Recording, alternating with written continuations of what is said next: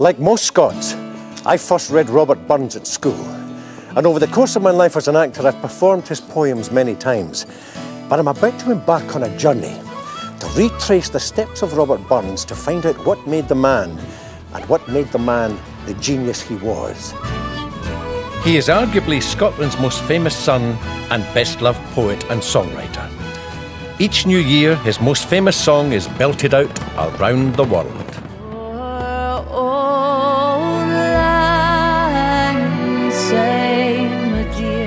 Rab would have more faces than the town cloak, I'm quite sure.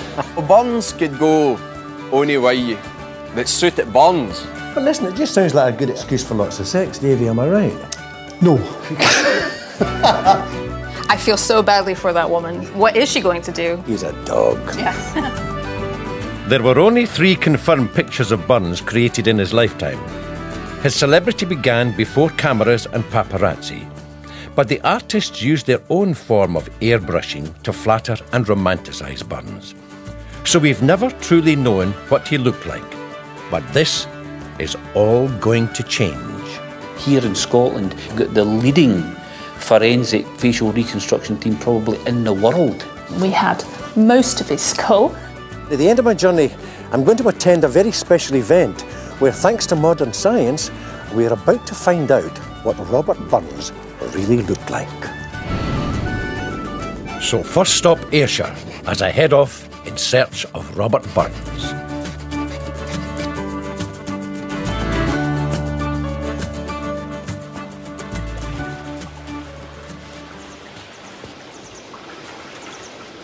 God knows I am no saint.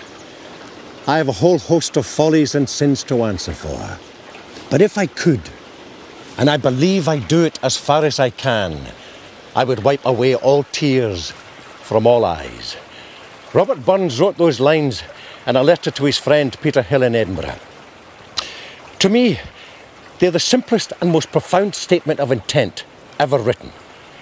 Burns, with his innate understanding of humanity, knew that we are all glorious and imperfect, and we should never allow our imperfections, our failures, or our inadequacies to stand in the way of our glory.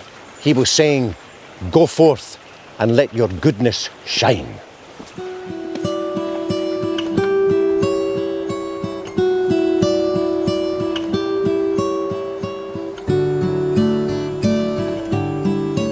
So who was this heaven-sent ploughman poet? Did he descend from the stars? Did he materialise before the eyes of the good people of Ayrshire? No. So who is he? And what influenced him? And how and why did he manage to write so many pieces of poetry in such a short life? The man was dead at the age of 37. We know that Burns spent the early years of his life on Alloway. And there's an old phrase which says, give me the child until he is 7 and I will give you the man. Well, Rabbie Burns spent the first 7 years of his life in this humble cottage where he was born. You can just imagine him sitting in front of the hearth, the peat burning, his father teaching him English from the Bible, and his mother and his nanny singing him Scottish folk songs, give him that love of music and dance and the fiddle all his life. Green grow the rushes, oh, green grow the rushes, oh, the sweetest hours that e'er I spent were spent among the lasses, oh. His father, William Burness, was the child of a tenant farmer, as was his mother, Agnes. Tell me about Rabbie Burns' early life. I mean, when you look around here, it was obviously a fairly basic, it wasn't an affluent existence, was it? No, it wasn't an affluent existence, but at the same time, he wasn't the poorest child in the neighbourhood. I mean, he was part of a family that had real ambitions. William, who was Robert's father, he had started out life as a gardener working for all sorts of rich people around the countryside, and he wanted to make something better for himself and his family, and he went about it in a fairly systematic way. I mean, he built this cottage and set up a market garden in Alloway, and then went about working out how best to improve the lot of his children. I mean, he sent Robert to the local school until that closed a few months later, and when it did, he got together with neighbours in the village, raised a subscription, and hired a teacher, John Murdoch, to deliver, if you like, a community school. And he taught them a good, solid classical education, so that by a fairly early age, Burns was able to read and recite French, Latin, good English grammar, historical Scottish texts, and so on. From an early age, almost like teenage years. Oh, before teenage years. Before then. Aye. I mean, in terms of his reading, the myth of Burns being some sort of heaven-taught ploughman is very much belied by the education he had here. If his father gave him a kind of intellectual rigour and a sense of social improvement and the ability of humanity to improve itself, his mother gave him the love for humanity, the love of language, the love of music, the ability to connect to people with humour and socially that stopped him from being a boring demagogue just spouting out ideas, to somebody who was genuinely lived and breathed humanism and a sense of moral liberation. But he really started to blossom when his dad became a tenant farmer, and they moved from the cottage in Alloway to the 90-acre farm of Mount Oliphant. His education didn't just come from books. Like most farmer sons, he learnt about nature and nurture. But his father pushed him even further. He has him sent off to Kirkoswald to study surveying, effectively. He goes off to study how to use chains to measure fields, to draw maps of fields and estates. That's the sort of training you would expect from a tenant farmer in 18th century lowland Scotland. This is the best educated society in Europe after Sweden. Very, very high literacy rate. Most people can read. It's much more highly educated than England at the same time.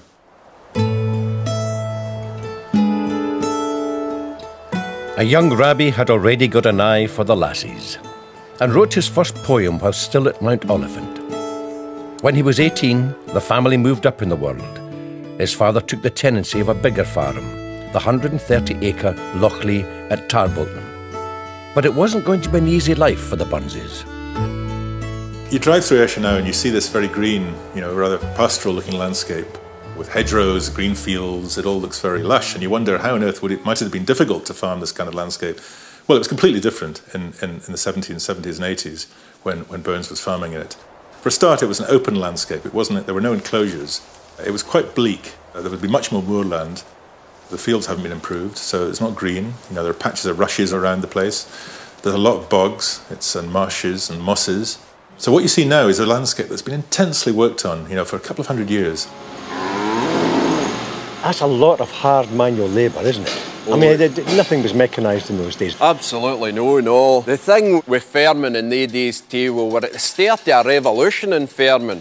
And Burns come in right at the very start of that, where you would have one farmer here, there would be 4 or 5 families in this farm trying to make a living out of it. Ground round about here, it's that heavy and clay. There was no drainage and great things like that in Burns' day. These things was just coming on.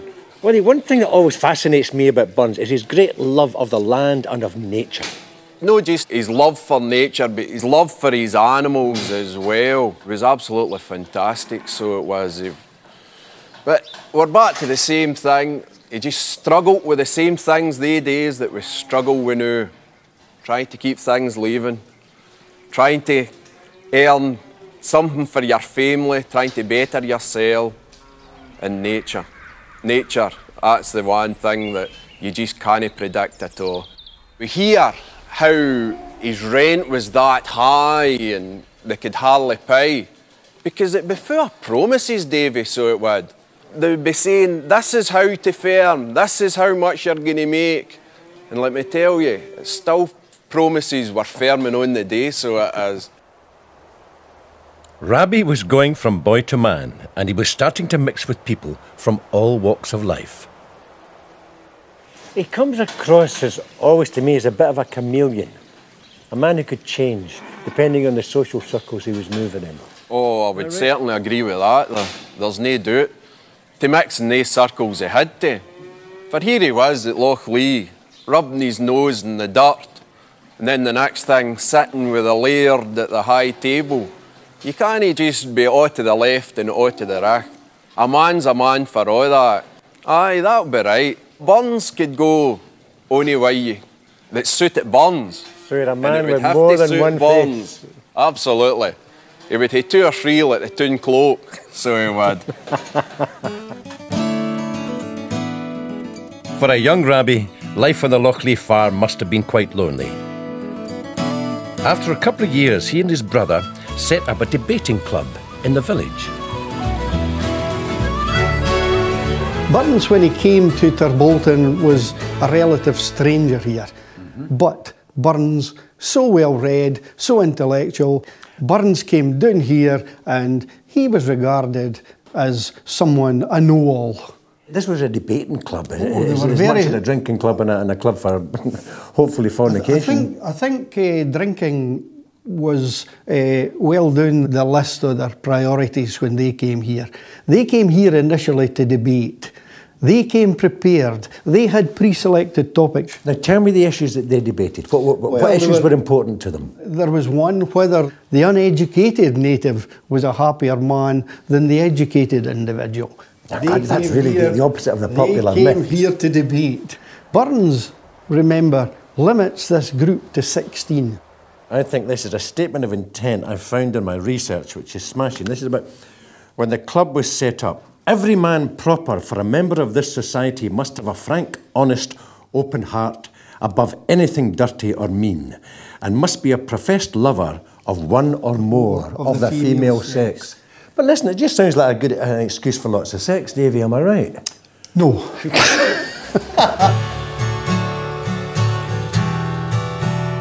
By the time he was 21, Robert Burns had become a very well-educated young farmer. His appearance was being forged by the physical work and the unforgiving weather. Could he really have looked like this? Stay with us and find out what science says he truly looked like.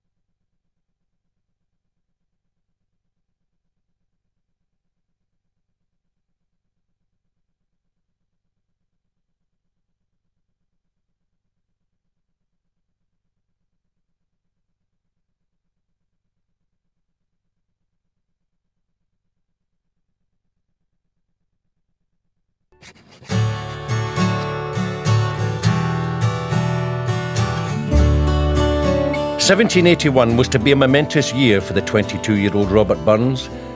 In July, he was inducted into the Freemasons' Lodge in Tarbolton. The friends and network he made there helped him for the rest of his life.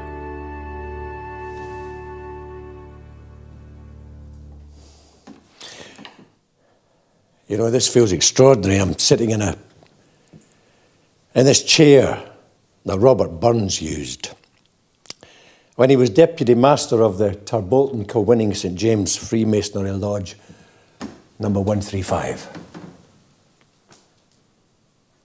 Oh, you can imagine the power of the man. Here he was, great intellect, great powers of oration, and here he is standing up here lording over them all. Extraordinary feeling. This place reeks of history. Yes, of course. You had scholars and intellectuals, philosophers, you had tradesmen, you had craftsmen, all coming to join. Oh yes, it was a broad church in that aspect. I mean, the most high and mighty to the common man, everyone's equal. And that is the way the organisation is founded and based upon. And that is the thing that makes it almost unique. It was the focal point of the village at that time when Burns came to Tarbolton. So it was obvious he would come and join it. He would come here for the companionship. And certainly for the intellectual, it would stimulate his mind and it would give him a vehicle just to express that. People were mesmerised by his voice. Where did that come from, do you think? If he was a ploughman? An educated ploughman, though, don't forget. Burns's poems would be read for the first time in a place like this. He was scribbling with the pen at Lochley whilst he was deputy master here, and he was bringing this stuff down and giving it to his Masonic friends, and he would read it and say, Rabbi, that's good stuff. Somebody else would read it, can I get a copy of that? So you realise Burns would maybe write 7 or 8 copies of a single poem to hand out, and that's how his fame grew. Burns was a Freemason all his life. As it helped him, he seems to have believed it should help others too. And here we are in 1787. There was absolutely no trust in banks because the Ayr Bank had collapsed. So they used to come to the lodge and get a loan, and they had to pay the money back. Now Burns is up in Edinburgh, but he knows that these folk that had a loan for the lodge are due to come before the lodge, and he's deputy master, remember, and he can't be here. He's not going to make it back for the meeting. Right. And here's what he says. What's the letter say? Men and brethren, I am truly sorry it is not in my power to be at your quarterly meeting. I suppose those who owe monies by bill or otherwise will appear, and those who confess debt and crave days, I think we should spare them. Oh, fantastic. Wonderful. That's fantastic. He had a real spirited, working kindness, didn't he? That says more. See that one line, it says more about Burns to me than anything else.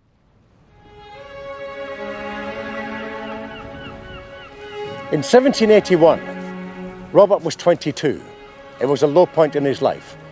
And he came here to Irvine to live briefly. And you can see why. He obviously came for the balmy tropical weather. Now here he met a seaman, Captain Richard Brown. And Richard Brown planted a seed in Robert's mind. And a few years later, in a letter to his friend, he says, "You told me in my repeating some verses to you that you wondered I could resist the temptation of sending such verses to a magazine. It was actually this that gave me an idea of my own pieces, which encouraged me to endeavour at the character of a poet." Richard Brown had given Robert the idea of publishing his poetry. John Anderson, my Joe, John Anderson, my Joe. When we were first acquaint, your locks were like the raven, your bonny brow was brent. But now your brow is belled, John, and your locks are like the snow.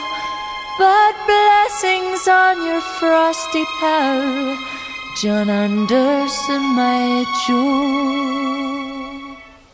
Back at Lochley, his father William became embroiled in a bitter legal battle about the farm tenancy. The stress eventually caused his death in February 1784. The following month, Robert moved his mother, brothers and sisters into a farm a couple of miles away. It was here at Musgiel, when Robert was 25, that he became a real farmer. And also, he became the head of the family on his father's early death. But managing a farm the size of Musgiel was a major undertaking. So Robert and his brothers had to hire farm labourers. Robert even wrote a poem about them called The Inventory. For men, I've 3 mischievous boys, run deals for ranting and for noise. A gadsman yin, a thrasher t'other. We davok houds the nout and fodder. I'll rule them as I och discreetly, and often labour them completely. Now from this we can tell that Burns was not just a tough boss, he was also a fair one. But he was about to find out how tough running a farm this size was going to be. He would need all the help he could get, as over the next couple of years, Burns was busy with the lassies and his pen. He met his future wife, Jean Armour, and fathered his first child with a maidservant, as well as getting together over 200 poems for his first book. It was finally published in 1786. Burns had the idea to make an edition of poetry. He went to John Wilson, the printer in Kilmarnock, and what they decided to do was to publish by subscription. So this basically meant that he had to contact all of his well-connected friends who would then make sure that certain people subscribed to the Kilmarnock edition. So there was a guaranteed audience there before they made it. So it was kind of like an insurance for the the publisher. While it may have seemed like a risk to John Wilson, it has proved to be the foundation of a nation's love for a young Ayrshire poet. That wouldn't be the Kilmarnock edition, would it? Perhaps, perhaps. We don't have just one. We have two Kilmarnock editions here at the museum. They don't look the same. One looks a bit tatty and almost like it's been dunked in water, which it hasn't. And this one's quite beautiful, a nice binding, some gilded pages as well. But they are, in fact, the same. The only difference is this is the Kilmarnock edition as it would have come out of the printer's office. Nothing has been done to it. And you see there's lots of white space here around the edges. Now that's because when someone would purchase a book, it would be up to the new owner to have it rebound in the way that they would want it. And of course they would also have the pages cut to the size of their library. Around 600 were printed, and nearly all of them sold out within a few months. People of all walks of life responded to Burns, as is still the case today, I think. So people in his own community, illiterate farmers, heard his poetry and were astounded by it, heard his songs, were astounded by them, and then the most educated people in Scotland at the time also responded to him. Even in 1786, critics could help a book to success. Edinburgh's most respected reviewer, Henry Mackenzie, thought the book a triumph. It was Mackenzie's review of the Kilmarnock edition that helped make him known to other Edinburgh authors, other Edinburgh philosophers, because that's where he says Robert Burns is the heaven-taught ploughman. A new star was born. The time was right for a celebrity, and Robert Burns certainly had the right qualities, and wasn't afraid to show them off. There was an explosion of interest in Burns as a person as well as in his work, because when he came to Edinburgh he really stood out as a person, because he refused to dress in the accepted fashion. He kept he wore nice farmer's clothes, but he kept his farmer's clothes. He wore his boots when he walked round town, he wore his boots when he visited these posh drawing rooms, carried a riding whip apparently at all times, which he used to apparently emphasise points in conversation. The showman side of Rabbie was happy to play up the ploughman image, but his head does appear to have been turned by the odd status symbol. This is the seal of Robert Burns. He personally designed it. His family didn't have one, but he thought as a man of standing that he should. And he actually asked one of his well-to-do friends in Edinburgh how he could get one cut into a Highland pebble, I believe he called it. So was that a little bit pretentious? I think he's putting on some airs. I think he's attempting to perhaps match the Edinburgh society that he was meeting during his visits. He was marking himself out as different, and he was playing to that moniker that Henry Mackenzie had given him, the heaven-taught ploughman. He was saying, yes, I am. I'm a ploughman, but I'm also heaven-taught. With the massive success of Burns's work and his brilliant brain for self-promotion came popularity and celebrity. By 1787, artists were flattering Rabbie. Alexander Naismith and John Mears had both offered their renditions of Scotland's latest man about town.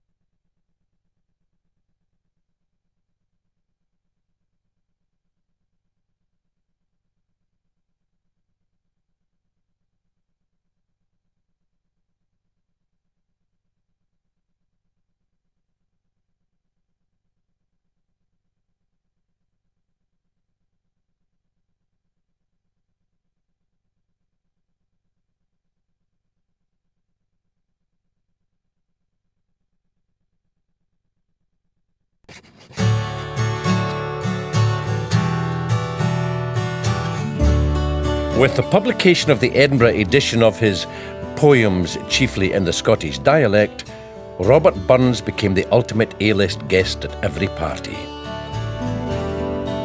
It gave him more opportunities to use his way with words to charm the opposite sex. I want to show you this because it's really presenting this flowery side of Burns's personality. Flowery side. Very. Time is too short for ceremony. I swear solemnly in all the tenor of my formed oath to remember you in all the pride and warmth of friendship until I cease to be. Exactly. So That's you can see flowery. he's writing it. She's quite the high society lady, a bit out of his league, I suppose, a bit out of his reach as well. So I just wanted to show you that before I show you two other letters. This letter was written by a woman named May Cameron, and she was a servant girl in Edinburgh. And he got her pregnant. Yes. So basically in this letter, she is saying, I am in dire straits. I've been sent away from my job because her pregnancy is showing. Her employer doesn't want the shame of having a married servant, so she's without a job. She has nowhere to go, and she's writing to him to beg for help.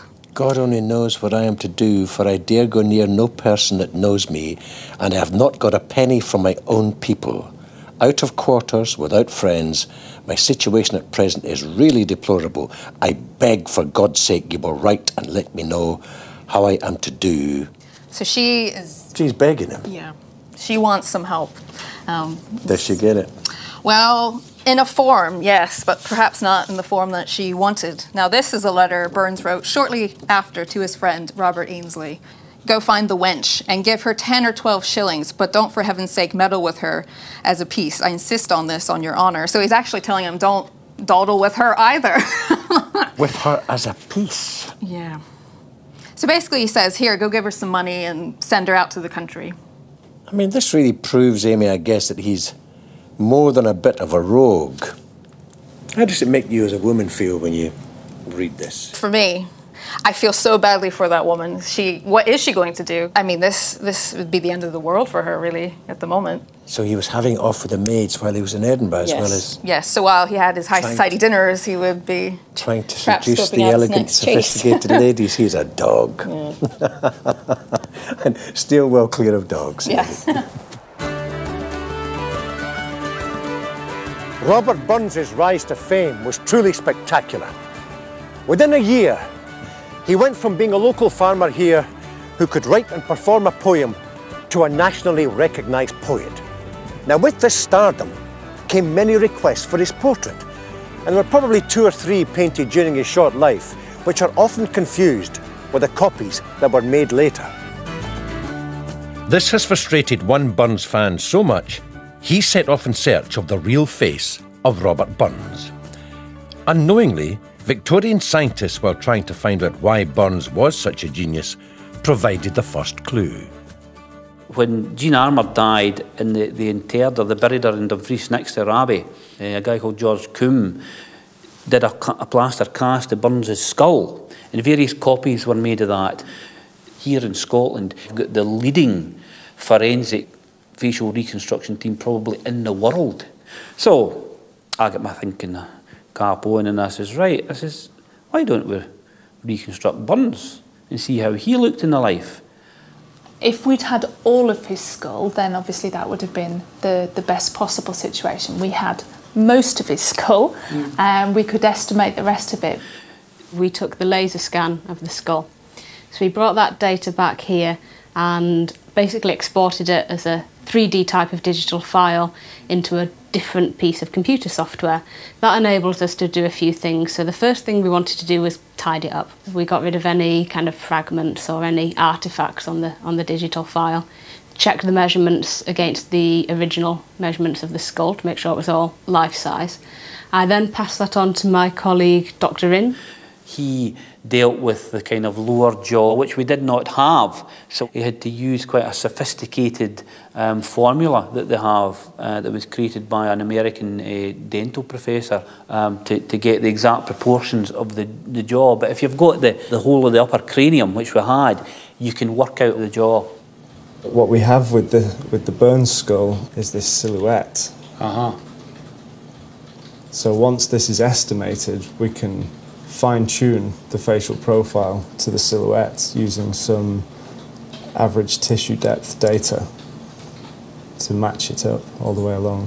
What the silhouette gives us is a profile of the face, but it doesn't tell us much about the position of the eye, the ear, the jawline, this kind of anything within the profile. It doesn't really tell us anything about. So it was another good thing to use as a guideline, as were the other portraits and the orthodontic patterning. What's great is that we've got a number of different views, so we can look at horizontal proportions as well, so you can see where that sits in relation to the shape of the nose, the position of the ear, something that we wouldn't ordinarily get from the bones. Once the model of the head was made, Dr. Caroline Erlin decided on the skin shades and tones, you know, in order to get the colour right and to get the wig constructed for the head. This isn't an artistic impression of Burns or a sculpture of Burns where an artist just kind of creates their impression of him. This is Burns. This is based in his skull. This is a man as he would have looked in the life. Later in the programme, we'll get to see what the bard really looked like. But so far, I've only looked at one side of his genius. Burns is now known as much for his music as for his poetry. Surprising, really, when his teacher Murdoch describes him as tone deaf. The reality is that he wrote or collected over 300 songs, many of which are sung around the world today. Beauty is within grasp. Hear the islands call. The last mile is upon us. I'll carry you if you fall.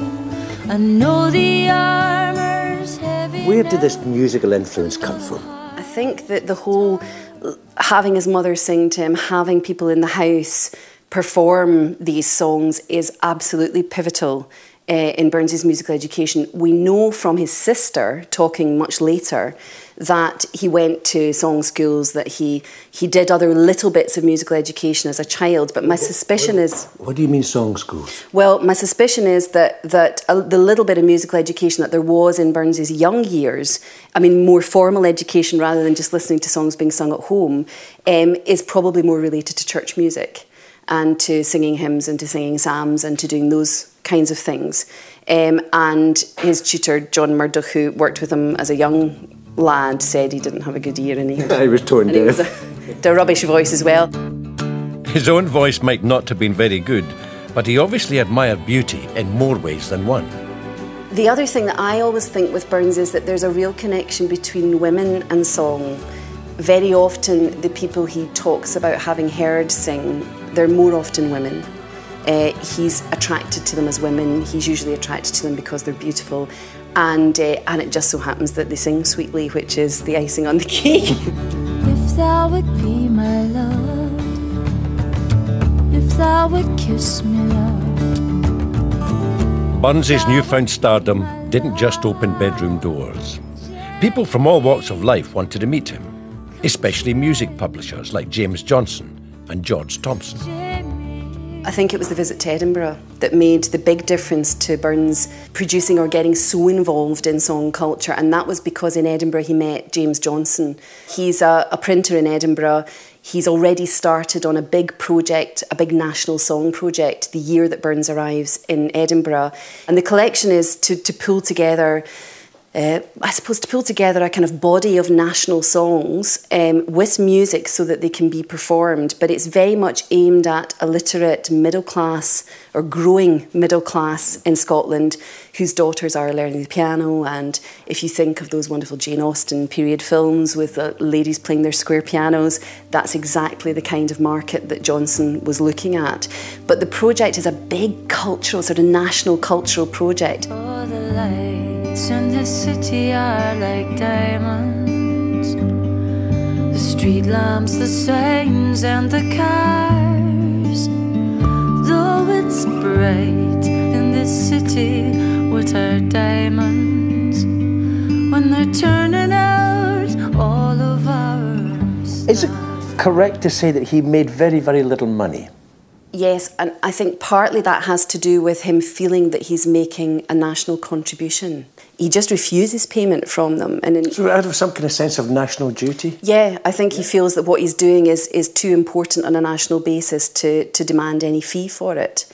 And he says in the letter to Thomson that he feels it would be downright sodomy of soul for him to receive payment. Ooh. And Thomson was paying his composers. In fact, Burns made a big mistake, you know, and we know how he was at the end of his life. You know, he could have done with a few, you know, pennies to support buying the posh boots that he was so keen to buy. The high principles that stopped Burns taking payment for his songs didn't come into play for all his creative efforts. Now, it's pretty obvious that Rabbie Burns had a wonderful way with words and with women, the two most important things in his life. And he probably wrote some of the most beautiful romantic poetry ever written. But there was another side to Burns, a much more bawdy, raunchy, erotic side. There may be a few bleeps in this. I'll tell you the tale of a wife, and she was a Whig and a sont. She lived the most sanctified life, while she was fast with her Poor woman, she gaed to the priest, and till him she made her complaint. There's naething that troubles my breast, sae sair and the sins of my In his correspondence, he seemed to enjoy sending these songs around all of his male cronies, and he also used to flatter patrons and, you know, men of sort of quite distinguished rank by sending the merit versions of these bawdy songs to them, almost as though to say, oh, you know, you're as open-minded as me, or you'll enjoy this. And certainly they held great currency amongst Burns and his contemporaries. What really intrigues me about them, Pauline, is the fact that he uses this, it's a really raw, animalistic, visceral, like very tangible language that he uses, which is very different from his more romantic stuff. Was that influenced by the fact that he was a farmer? Folk culture, which is predominantly sort of sprung from rural areas in Scotland, people did have a healthier, more sort of frank attitude towards sex, and perhaps that's part of it. Perhaps it's because they did have this sort of communication with the physical sort of aspects of life, maybe on a more daily basis than people, you know, in the cities or the bourgeois even. And also, I think what comes across is he's got a great appreciation of the right of a woman to have her own pleasures. He does try to understand sexuality from the female point of view, both in terms of the enjoyment of it, but also in terms of sympathising with those women who have perhaps been abandoned by their lover with illegitimate children. He does, in some of his bawdy verse, try and sort of communicate the experiences of those women and perhaps invoke sympathy. However, women objectify men in some of Robert Burns's bawdry. You often see sort of female characters. Obviously, they've been written by Burns who have, you know, high expectations of their lovers, and he likes to create a joke out of this. And, you know, in some ways, he sort of conveys some of male insecurities surrounding sexuality in his bawdy works as well. In the next part, we'll find out why Rabbie should have taken payment for both his songs and his bawdry, as well as finding out if the Ayrshire weather would really let one of its farmers look like this.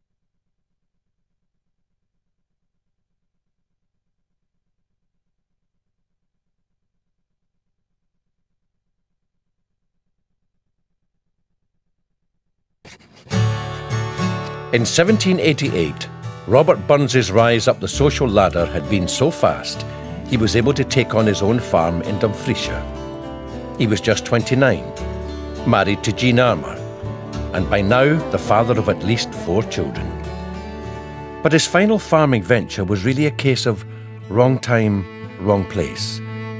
Agricultural trade had been badly hit by the American War of Independence and the French Revolution. That, along with the very bad weather, caused massive problems for farmers. After 3 short years, Robert gave up farming. And who can blame him? He became an exciseman and moved to the town of Dumfries. So would his government salary finally enable him to live in the style which he desired? He had a job that should earn him £90 to £95 a year, and he was moving to a nice house in Dumfries with a rent of £6 6 from Captain Ardenshall. Should have been great, shouldn't it? But for one problem. He wrote to Peter Hill, his book seller friend, saying, "I have a trouble in life. It's trying to make 3 guineas do the work of 5. He obviously enjoyed spending money. As an exciseman, a good job, you get a salary, you got perks, you got a percentage of all the stuff that was confiscated, you even got a £5 for every pirate you apprehended. So Burns had worked out he should make about £95 to £100 a year clear. Burns was actually spending £110 a year. So when he went into Dumfries, he was actually 20, 25, £30 short. What did he spend his money on? A very nice middle-class life. Young Robert, his eldest son, looked back and he said that his mum and dad had always kept a very genteel life in Dumfries. They had a maid, they had a mahogany table that they were very proud of, and they had tea every afternoon with their friends. Very, not quite the radical rant and rove. This was the sign of gentility. That's the sign of gentility. Nice, you'll have had your tea, as they'd say in Edinburgh, but in Dumfries, Burns was happy to dole it out. Nobody really realised how dangerous his finances were. On his deathbed, he got served a letter by a local solicitor. One of the tailors was dissolving his partnership and was just writing around to everybody saying, "I've had enough, I'm going down to Ibiza or wherever Dumfries tailors used to go on holiday in those days. Please, once at the end of the month, if you would mind, just ping me the money you owe me and we'll call it quits." And that was £7 and 4 shillings. Burns had only £2 in the whole house, and he had to go in a carriage on the day of his death. On the day of his death, and he had to go in a carriage to pick that £2 up from his boss, Collector Mitchell, because the money was so tight. So he wrote 2 letters that, if you read, you'd just cry. From his deathbed, his final strength to his cousin James up in Montrose and to Thompson over in Edinburgh, who published many, many of his songs, saying, "For God's sake, save me from the debtor's prison." And they sent one a tenner and one a £5, but arrived 2 days after Rab had died.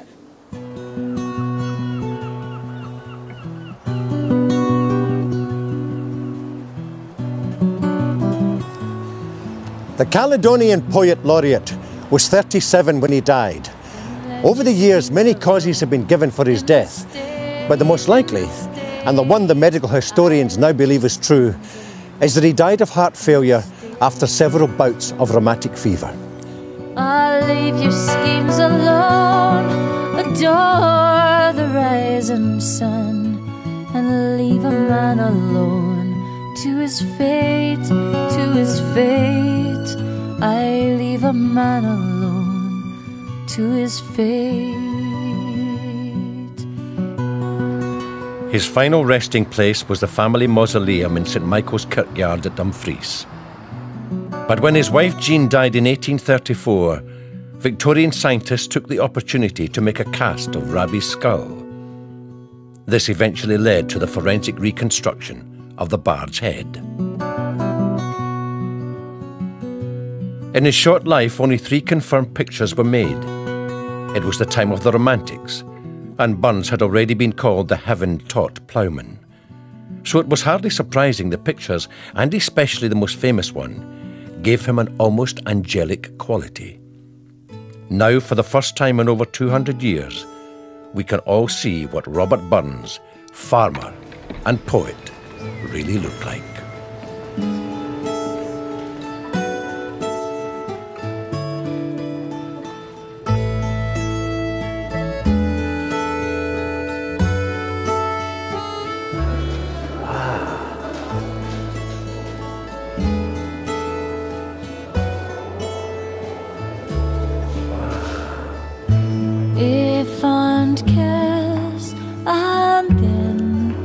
we sever. If there will last forever, deep in heart round tears, I'll pledge thee. Warm sighs and groans I'll wage thee. Wow, it was stunning eyes and the eyebrows. Much funner face than I would expect. But he looks like a farmer, Oh, doesn't yes, he? he He's like a does. son of the soil. It's quite uncanny, isn't It it? is. I know. I can see why the lassies, how the lassies were just taken in. Yeah. It's quite strange, but you actually think they're standing here, and at one point in his life he stood here as well, so it's quite spooky. I used to say about his features, there's sort of outstanding features. There's sort of the eyes are the thing that grabs you because there's obviously a lot going on behind there. Somebody once said that one Robert Burns was worth 100 Bannockburns, and it's a great phrase. This is the real Robert Burns. Fare thee well, my first and fairest. Fare thee well, my best and dearest. Thine be like joy and treasure. What do you think, Rob? Are you pleased with the reaction after those couple of years of hard work and determination? It's been an absolutely amazing day here, Davey. The hubbub and the excitement that was in the room and the conversations that were going on, and the centre of that attention and conversation was Burns, and you get the feeling that Burns' spirit, that's what he would have wanted. He would have liked to have been the centre of attention in the room, and here he was. If there will last forever. I feel as though I've been peeling an onion on the short journey through the life of Robert Burns, each layer revealing a different and often contradictory aspect to this exceptional man. He was charming and charismatic, he had a magnetic personality, and his eyes glowed and sparkled when he spoke. He was dangerous. He spoke truth to power. He spoke of love and of peace. He championed justice and equality and a relationship with Mother Nature. He also brought us an understanding of the human condition and a vision of humanity through the affairs of men. Where did this genius come from? I cannot answer that, nor can any of his 200 biographers or any of his millions of fans across the globe. But what I do know is this: we must continue to read and to speak and to perform the works of Robert Burns, not only as an inspiration in our daily lives, but also as an inspiration as we make the changes that shape our future. He gave us a philosophy to create a better world, and it's coming yet for all that. That man to man the world o'er shall brothers be for all that. And then we can begin to wipe all those tears from all those eyes. Now Rosie May comes and